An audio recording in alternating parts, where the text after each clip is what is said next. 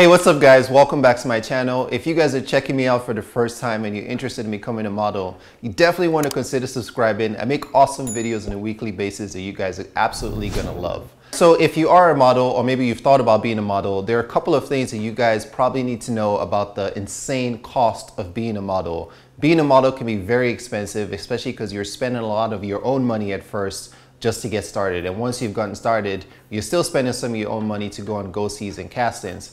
So in this video, let's get into some of the details and break down the cost of being a model. Coming right up.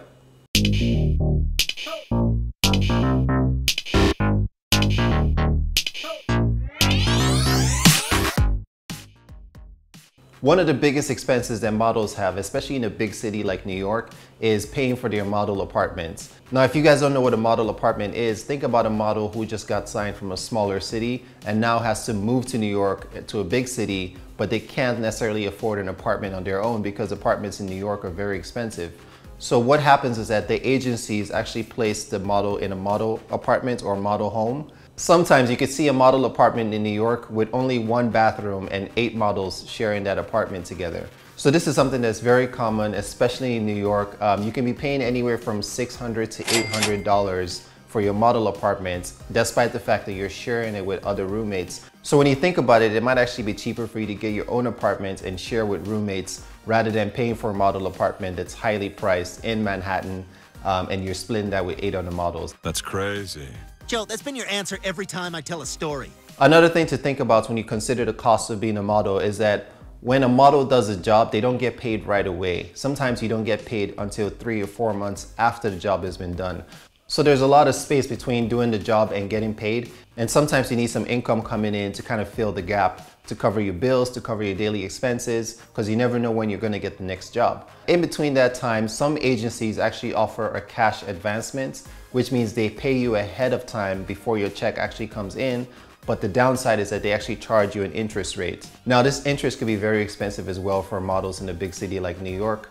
I've seen agencies charge anywhere from 3% interest up to 30% interest. So that's another thing that models have to be careful about, is that they have to manage their cash properly so they don't need to take a cash advancement from their agencies. Another cost that can be very expensive is transportation. I can't tell you how many times models go to castings, they go on go-sees and they're spending their own money. They're getting on Uber rides, they're getting on the subway. I've personally driven from one state to another for a job. I drove from Illinois to Wisconsin. I've driven from Illinois to New York just for a modeling job. So these things can be very expensive because you're spending your own money and most of the time you're not being reimbursed by the clients, but sometimes you are. It's typical for a model to spend anywhere from $300 to $500 a month going on go-sees and castings. Oftentimes some models in New York, they have up to 5 or 6 castings in a day. So this is something that models have to be careful about, is making sure that they're monitoring how much they spend on transportation. Another thing that factors into the cost of being a model is paying for professional photo shoots. So when you first start out, you need a book. You need to build your book. You need your headshots, you need your beauty shots, you need digitals, things like that. Oftentimes your agents would refer you to shoot with a professional photographer. Sometimes they might actually recommend a photographer for you.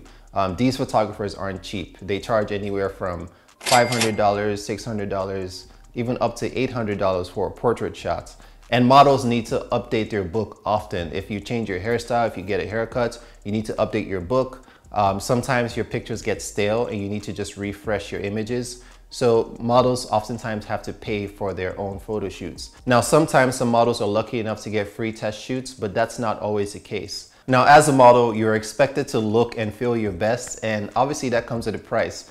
If you're a female model, you have to pay for hair and makeup, so all these cosmetic and beauty products has to come into play. And this can be very expensive as well. People can spend anywhere from $200 and upward per month on just their personal upkeep. And on that note, eating healthy and taking care of your body, going to the gym, getting a gym membership is also very expensive. It's usually around $50 per month. Not to mention you have to eat healthy, and healthy foods are more expensive than junk food. So that's another thing to consider as well. Another thing that factors into the cost of being a model is that you often have to pay a web fee to your agency. So an agency would charge you for putting you on the website and promoting you. They might charge you some administrative fees for submitting you to several clients. This is usually around $150 a year, not to mention the commission that they charge, which is usually around 10 to 20% commission. So as a model, you're expected to have the essential items like your heels, your black boots, black jeans, turtleneck, things like that, sometimes the dress suits. So having these items could be very expensive. Oftentimes models have to go shopping just to make sure they have the right items to wear to a casting or go-see, or making sure they have the right items for a job. And in general, models are expected to look fashionable and trendy, so making sure you keep up with your wardrobe is very important. I've seen models spend anywhere from $200 a month on just their clothing items, and that's more on the lower scale. All right, guys, so these are some of the things that factors into the cost of being a model. I hope you guys enjoyed this video. If you learned anything new, hit me with a thumbs up. Don't forget to subscribe. I'll see you in my next one.